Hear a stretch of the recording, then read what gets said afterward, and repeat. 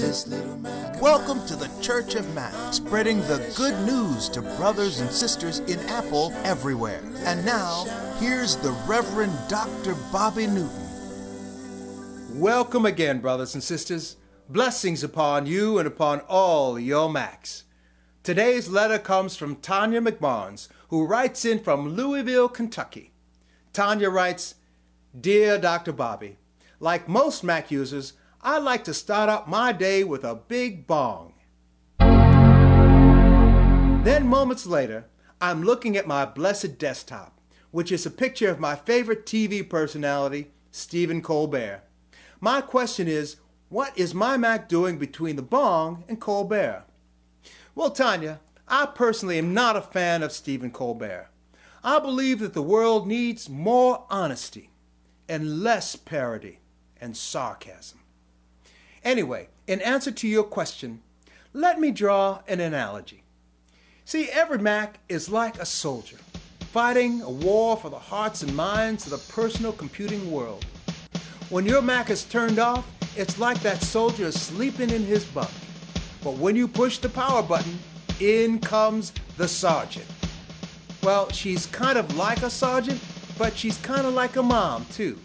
Anyway, the sergeant boots your sleeping soldier out of bed. However, she's not called a boot mom, she's called the boot rom. I said it was an analogy. I didn't say it was a good analogy. Anyway, your Mac wakes up and then asks itself the same kind of questions a waking soldier might ask. Who am I? What time is it? Should I ask? Should I tell? When it can answer these questions, it says, "Praise Jobs, I'm a Mac," and then displays the Apple logo in joy. It then starts to fill itself with the mighty spirit that is Mac OS X. That's when the kernel comes in. Except he's not a real kernel. He's a mock kernel. In fact, it's even spelled different.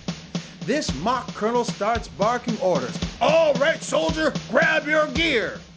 That's why it displays a little spinning gear. "Get this operating system up and running. Fire up that printer. Open communications with the base station. Drop and give me 20 extensions."